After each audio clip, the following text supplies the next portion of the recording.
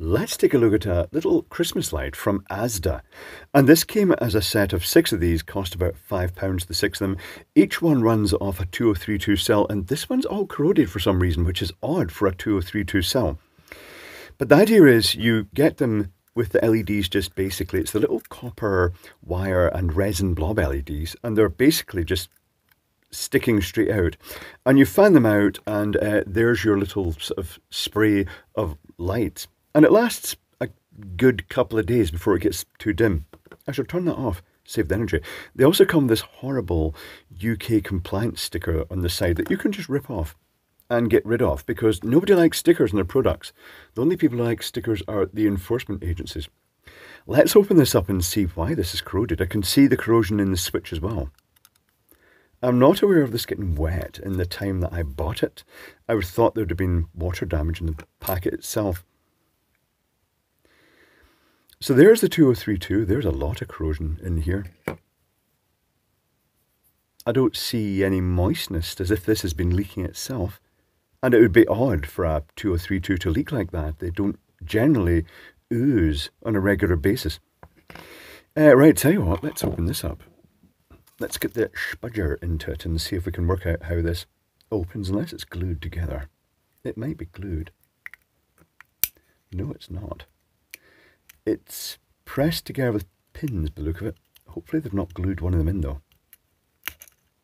Oh, one of them is just snapped off. Okay. So no major sign of damage beyond that. So tell you what, let's modify this. Let's take the LEDs out of here.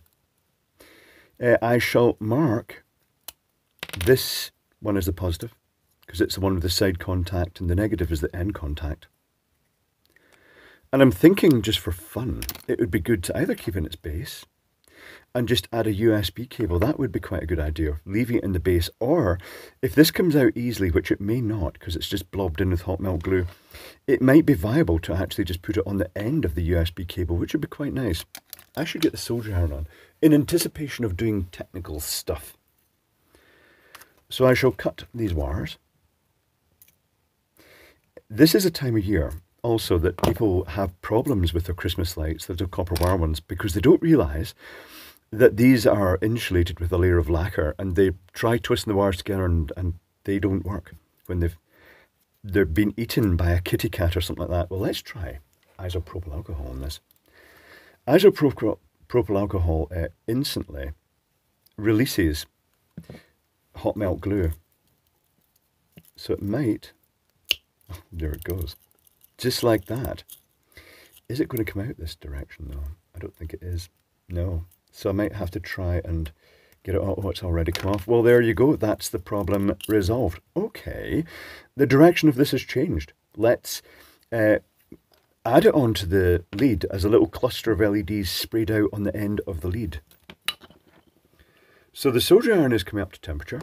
I shall go and grab some sleeving and components that we might need for this project. One moment, please. Okay, I think I've got everything I need. So I'm going to put a 100 ohm resistor in. And if we do the calculation, typically at low current, the voltage across those LEDs will be 2.5 volts. The USB supply is 5 volts. So it's going to be 2.5 dropped across the resistor. So 2.5 divided by, and I'm choosing 100 ohms, equals 25 milliamps divided by all these LEDs. Not sure how many there are. Let's count them. 1, 2, 3, 4, 5, 6, 7, 8, 9, 10, 11, 12, 13, 14, 15, 16, 17, 18, 19, say 20. Okay, so that is going to be roughly just over a milliamp each. It's not going to be too bright, but that's fine. The lower the current, the better. So I'm going to cut one of these lacquer insulated wires. Let's zoom down this.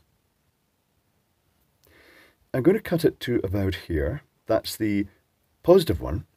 And I'm going to flow some solder on, and this should hopefully make the lacquer shrink back. I think it's the type that is just done with heat. So let's see if this works or not. If I could line things up well, it would be better. Okay, I think that has taken the solder and it's basically bared back. Excellent. So we'll stick that resistor on. Keep in mind this is the positive connection. So I'll crop one lead down. Pop it into the helping hand. Don't normally use the helping hands, but they are useful for things like resistors like this because they are very small, and aligning those two thin wires together is sometimes a bit tricky. So let's put some solder onto that. Flow a bit more onto this. And then put the two together and reflow them, dripping molten solder onto my hands in the process possibly. Hold for a second to let it cool completely. That is fine. Okay. Now, I shall also crop this resistor other lead down like that. And to keep things separate, I'll crop this lead up. Actually, I'll keep it the same. Okie dokie.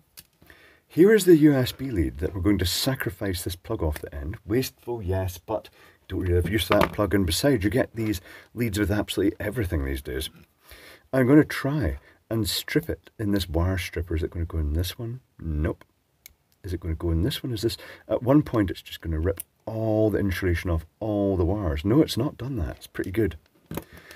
Now, I'm going to strip these wires. Crop and strip. I don't know if the wire stripper will actually do such thin wires. Let's try it. There's no harm. It has stripped them. I wonder if they're copper or copper-coated aluminium. Guess copper, because they've skimped on the quantity quite significantly. So now I want to use bits of heat shrink. Is that twisting properly? It's not twisting very well, so this might be copper-coated aluminium. That would be dire in such a low-voltage application, like a USB charge cable. But then again, many of these leads are supplied with cheap crap. Yes, so that can sometimes happen. I'm assuming, and this is a rough assumption, that the pink is actually positive, but you never know. I should test that, shouldn't I, before I make a fool of myself? Because sometimes the Chinese products, the polarity is not as you might think.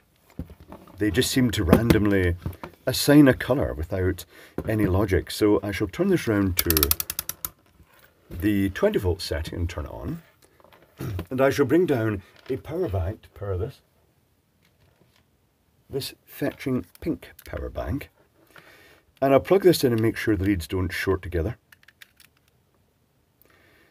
And if the polarity is right, putting this one on here and this one on here, it should show roughly 5 volts without a negative. It is showing 5 volts. If the negative had appeared here, it would have meant the polarity was wrong, but the polarity is right. Well, that's nice. Let's put the meter out the way. New test probes, incredibly sharp. I was thinking, oh, they're sharp, and I just poked my finger with one, and it went right in. Very, very sharp. Now, I also want to put a bit of sleeving across here, so let's get a bit of sleeving like this size. Do I have a pair of scissors? Scissors that don't close anymore because I used them with excessive force, and now they don't close anymore at all. That's fine, they still work in a relative way. I wish I had left these wires a bit longer because I do want to put a bit of sleeve over these. So I've got a thin bit of sleeve for the one that's not got the resistor. So let's thread that on. This is where the heat travels along the wire and the heat shrink shrivels up. But the other one, I shall cut it a bit longer to cover both the connections, and we'll slide that on and tuck it up as far as we can go. Okie dokie. Now let's put some fresh solder on these leads, noting that this one is not stripped yet, and the way we strip these is just with heat. It doesn't work with all lacquers. Some of the lacquers do need to be cleaned off with abrasive sandpaper and stuff like that. But some of them, like these ones, it just melts back, which is very convenient. Put a bit on the resistor as well. See if we can get a bit to stay on that. Okay, so the negative is going on to the non-resistor one. I could have twisted those wires together, I suppose, but I didn't. So put that there, and we'll flow them. Give it a second to cool. Lack of patience is an issue with me. Sometimes I'll just immediately move the connection directly after I've soldered it, and the wire will pop straight back off because it hadn't cooled properly yet. So let's bring these wires up here and solder. Hopefully this is, well, hopefully it's in focus. That's looking pretty good. And we'll get this bit of heat shrink, and we'll slide it down over that wire connection. And we'll get this bit of heat shrink, slide it down over the resistor, and we'll shrink them into position with a hot air gun set to 200 degrees Celsius. Yes, it is. The hot air gun's very handy, but if you don't have one, you can use a lighter. Just be careful not to apply too much heat to this lacquered wire, or the insulation comes off it. This is looking good so far. Excellent. Now, hopefully, this end, the little bit of heat shrink that I've got down here, will cover this. Technically speaking, I could have smooshed that all up into there a little bit and made it smaller, couldn't I? But I didn't. So let's shrink that down. And then, I mean, technically speaking, I could have plugged in test already. This will take a bit longer because A, it's a very cold room at the moment.